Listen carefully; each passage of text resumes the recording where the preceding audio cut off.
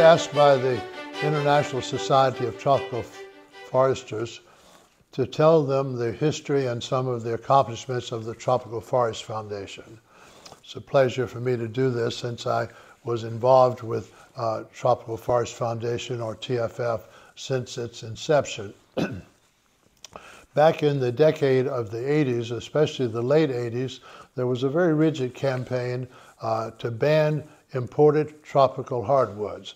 There was a lot of concern about the disappearing tropical rainforests.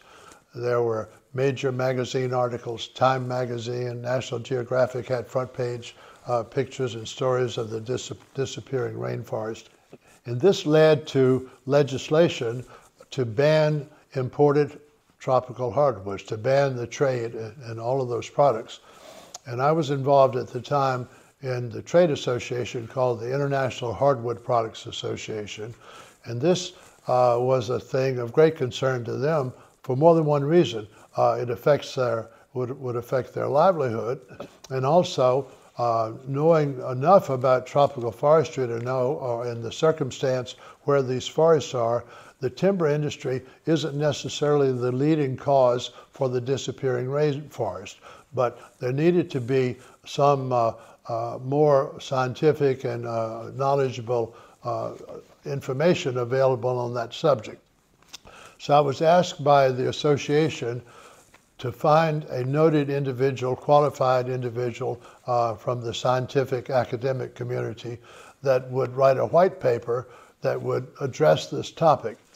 So a couple of people were recommended, and we ended up choosing Dr. Thomas Lovejoy, who was an officer at the Smithsonian Institution at that time.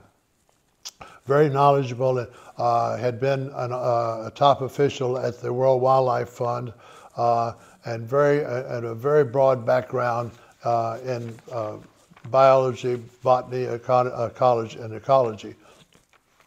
So I approached Dr. Lovejoy and asked him if he'd be willing to write the paper. And his response was, he said, well, I think it needs to be done, but he says, I don't think I'm qualified, and I'm not sure I know who is qualified to do it. But he said, I think if your association can help sponsor it, the cost of putting it together, I think it would be very helpful to pull together a group of the world's leading scientists and a balanced group from the scientific community, the non-governmental organization, NGO community, and industry. And I would be willing to chair it and host it here at the Smithsonian. And let's see if we can't analyze the subject and come out with some accurate information. Well, that was done. He hosted the workshop, and Tom Lovejoy's challenge to the group going in, he says, I know we have different ones have different opinions, and there's going to be dialogue and debate. But he said, as chairman, I'm giving you the challenge. We're not going to leave this workshop. It's lasting several days. We're not going to leave until we can come to a consensus and develop a consensus statement that we all agree is the proper approach. And so that did lead to elaborate discussion and debate. Sometimes it was contentious, and it led to the publication of a paper called Tropical Forestry Workshop, Consensus Statement on Commercial Forestry, Sustained Yield Management, and Tropical Forestry. Well, the white paper was well received. I think I mentioned that there'd been a number of bills introduced before Congress to ban the trade in tropical hardwoods. One of the lead pieces of legislation was sponsored by Senator Al Gore. And Senator Gore and Lovejoy were colleagues and friends. So when this white paper was published, we took it to Senator Gore, and he was a little shocked that at the outcome, he says, and Tom Lovejoy signed off on this. And we said, well, yes, he did. He led the workshop, and this is the group. So without much attention or fanfare, the legislation quietly went away. And that was very helpful. But then, okay, so we've solved that issue. But then the question is, what should we do as the trade, as the industry? And so it was decided that it would be well if we could start a nonprofit, it's called a 501c3 exemption in the government, a nonprofit organization to address the issue and to educate the public on the importance of sustainable forestry. And that led to the foundation, to the forming of the Tropical Forest Foundation. It was formed in the spring of 1990. Dr. Lovejoy was the founding chairman, and I had the pleasure of serving as executive director during its entire life, or at least for the next 20-some years. And TFF, as it was known, started out with doing educational programs, and there were workshops. There was one workshop on forestry at the Organization of American States. There was another workshop on mahogany. But we realized working in the industry that there needed to be demonstration projects. So we learned about one demonstration that was being conducted in the Amazon region of Brazil.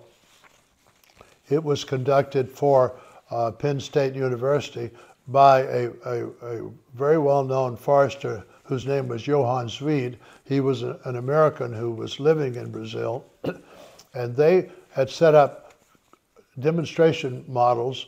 One model of about 200 acres, 100 hectares, 200 acres of just traditional logging where the forest is pretty well cleared, and then an adjacent property of the same size, a couple of hundred acres, with best forest management. They called it low impact logging. Later we changed it to reduced impact logging. And it showed that you could do selective harvesting.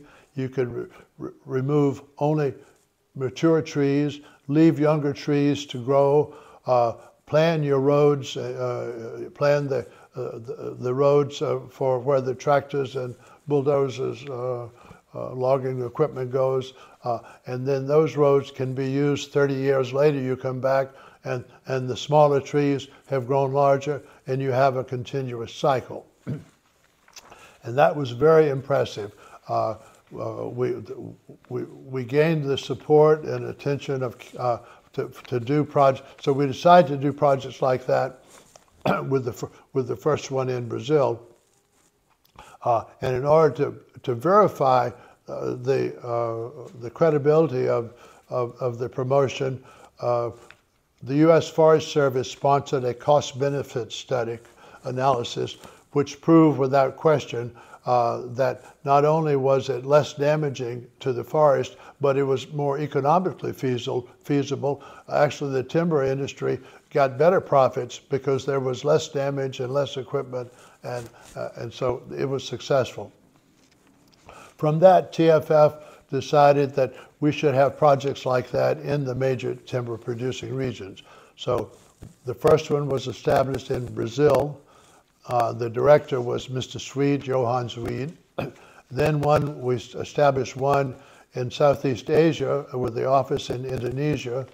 The director was Arthur Clausen, who was from Canada. Then there was one in Guyana in South America. The director was Godfrey Marshall. And then finally, one in West Africa, and that was done by a company that's called Form International. It was contracted to Form International. And the concept, all of these projects were very popular. They led to bringing many, many study groups to see how this process is carried out. And as a result of reduced impact logging, the concept of how timber should be harvested and exchanged in the trade was developed. And it led to certification. There's now forest certification on most of the products in the international trade.